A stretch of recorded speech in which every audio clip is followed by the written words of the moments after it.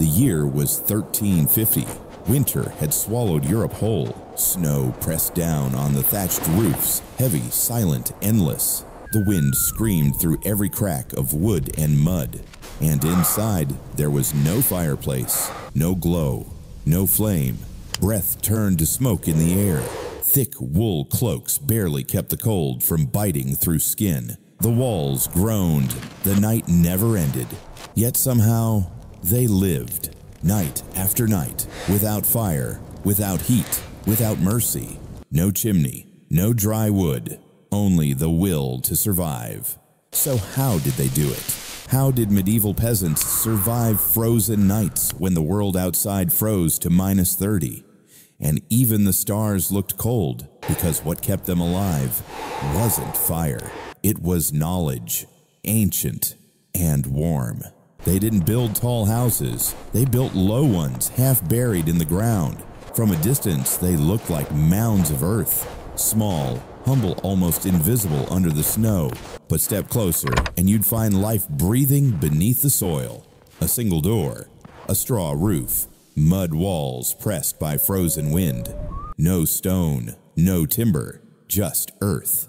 The earth was their blanket, their shield, their quiet companion through the longest nights. When the cold came howling from the north, when trees stood bare and frozen, they dug deeper. They learned that warmth doesn't rise sometimes, it hides below.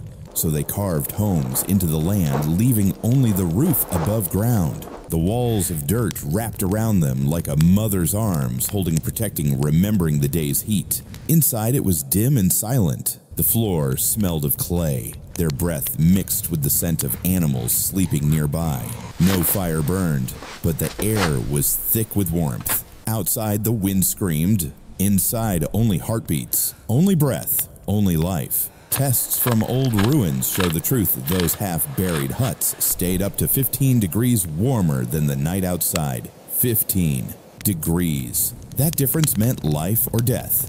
It wasn't comfort. It was survival, earned by instinct, not invention. And it worked. Sometimes, it's not height that keeps you warm. It's depth. The courage to go down when everything freezes above. Today, architects call it earth sheltering. People build energy-efficient homes out of soil and steel, praising the design as modern genius. But the peasants, they knew it first. They didn't need science. They had the ground. And the ground remembered, primitive, number brilliant. The house was small, too small for a family.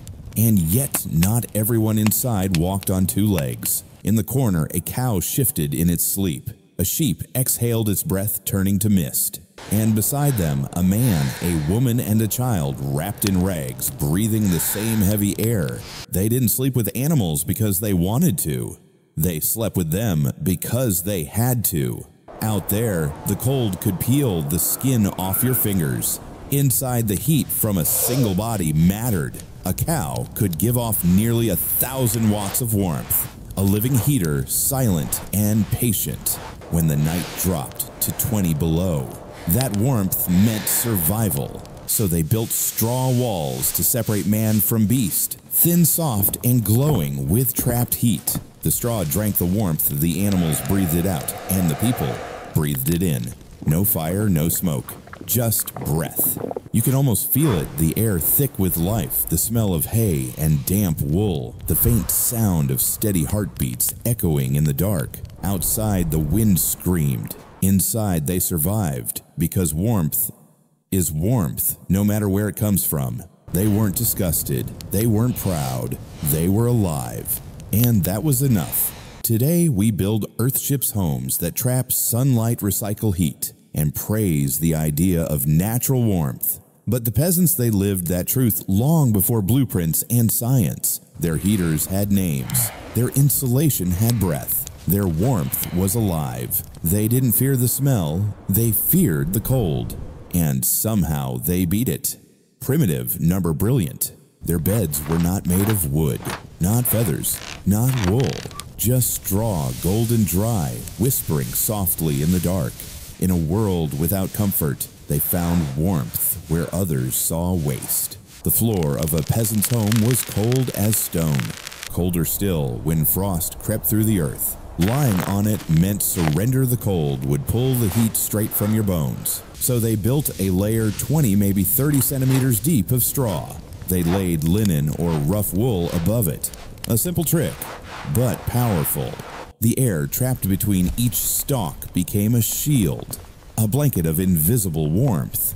When you lay on it, you could feel the crunch beneath your back, the smell of harvest, the faint whisper of the fields that fed you, now keeping you alive. Outside, ice grew on windows. Inside, the body stayed warm. Through the night, through the freeze, through the silence. No electricity, no heater, just air, held by straw. That thin barrier raised the difference between life and frostbite. Tests today show the same thing: air insulation works better than most solid walls. But they didn't need science. They only needed to feel. To them, straw wasn't trash. It was wisdom, golden and humble. It was warmth hidden in plain sight. Today, survivalists fill their sleeping bags with down and synthetic fibers. But the idea, it's ancient. It came from hands that worked the soil and slept on it too. Because warmth isn't about wealth. It's about knowing what keeps the body alive. And the peasants they knew. Simple, yes, but brilliant. Wool. To most, it's just cloth. But to the north, it was armor.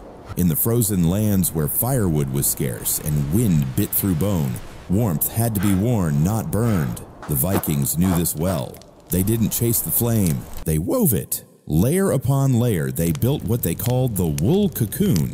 Rough fibers inside to trap the body's breath. Soft, brushed wool outside to block the wind. 2 layers, one purpose: survival. It wasn't luxury. It was life stitched together by hand and instinct. When storms howled across the fjords, men wrapped themselves in sheep's gift, lanolin-rich, water-repellent, almost alive. Snow fell, wool breathed, and the body stayed warm. You can almost feel it, the coarse fabric scratching the wrist, the heavy weight pressing against the shoulders, the faint smell of smoke and sheep. Every fiber told a story of survival, of patience, of craft. Today we call it layering base mid-outer, a science of keeping warm. But they knew it long before the textbooks. They understood what modern gear mimics air is the true insulator. Keep it still, and it keeps you alive. No heater, no electricity, just the body and wool working together. The Vikings slept in their layers, hunted in them, lived in them. Their warmth didn't come from firelight, but from what their hands could make. Sometimes the smartest fire is the one you wear, not primitive, ingenious. When the wood ran out, the Vikings turned to stone, because when winter bit too deep, when even the fjords froze, solid fire alone was never enough. They learned to trap it, not in flame, but in rock. In the dim light of an Icelandic dusk, they built a pit outside stacked river stones and fed them fire. Hours later, those stones glowed red, pulsing like sleeping embers of the earth itself. And then they carried them home, wrapped in seal hide, tucked beneath the floor, buried in boxes of fur and soil. You can almost hear it, the hiss as cold air meets molten heat. The soft crackle underfoot, the low hum of warmth spreading through frozen silence. No fire, no smoke, just stone remembering. Each rock became a silent sun, releasing its gift through the long night. It didn't burn, it breathed, slowly, faithfully, constantly. They slept around it, children, mothers, warriors feeling the invisible fire at their backs. Frost outside, warmth inside, life in balance. They had built a hearth without flame, a fire that didn't burn wood, but time. Today, architects call it thermal mass. We design houses that store heat in concrete and clay, but 1,000 years ago, they already knew the earth itself can hold fire. They didn't fear the cold, they learned to store warmth. And in that quiet glow beneath hides and breath and frost, a truth survived the centuries that warmth isn't always about burning. Sometimes, it's about remembering. Primitive nor brilliant. In the endless dark of a northern winter, fire was rare, wood was gone, the nights were long, and still the Vikings found a way to bring light and warmth They made their fires swim in oil, in fat. From seals, whales, and fish, they carved survival from the sea. They melted the fat, poured it into stone bowls or clay cups, and set a single linen wick afloat. When lit, it burned slow, steady, golden. You can almost see it now, the yellow flame trembling in the dark, the shimmer on a child's cheek, the breath of smoke curling through the air. A room of shadows alive with a heartbeat of light. That little lamp did more than shine. It warmed hands. It thawed faces. It gave the night a pulse. No roaring fire, no chimney, just one small flame, holding back the Arctic. The secret wasn't the size of the fire, but the patience of its burn. Seal fat burned clean, long, and calm, like time slowed down. A single bowl could last the whole night, its heat enough to stop the frost from claiming the living. And so through centuries of storms, their homes glowed softly gold in a world of blue ice. Not bright, but alive. Today we build candle heaters for blackouts. They did it first 1,000 years ago. Same principle, different world. A flame that feeds the dark. A warmth earned, not given. Primitive, number beautiful.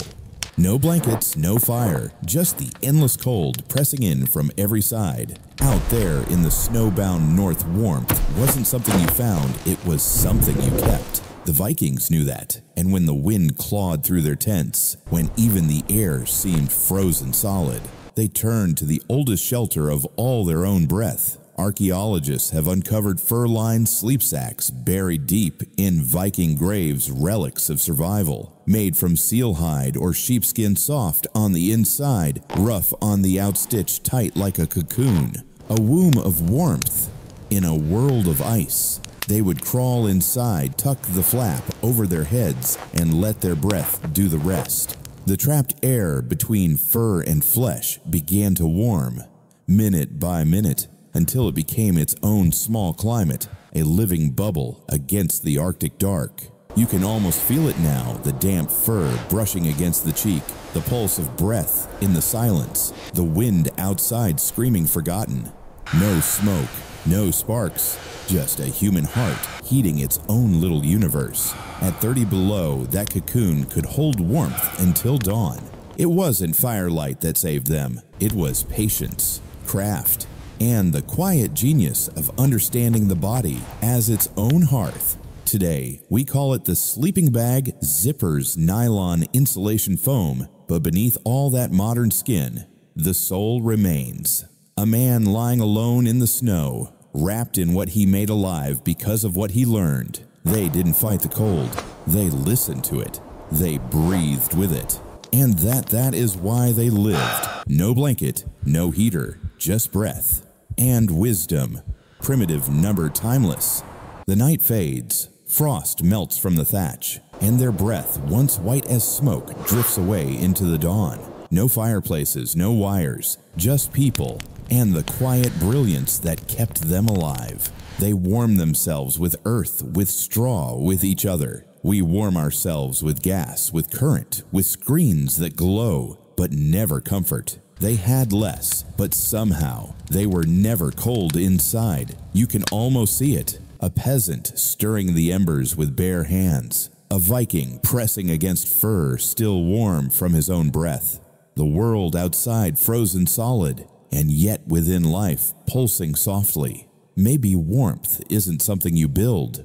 Maybe it's something you understand. Because even without fire, they found a way to burn quietly, wisely, endlessly. Their fuel wasn't wood, it was wisdom. And as the morning light creeps across the frost, you realize the smartest people in history might have lived in the coldest places on Earth. So next time you turn up the heat, remember them. Remember how warmth was once earned, not bought. And if you think the peasants and Vikings were masters of the cold, wait until you see how monks in frozen stone monasteries stayed warm without burning a single stick of wood.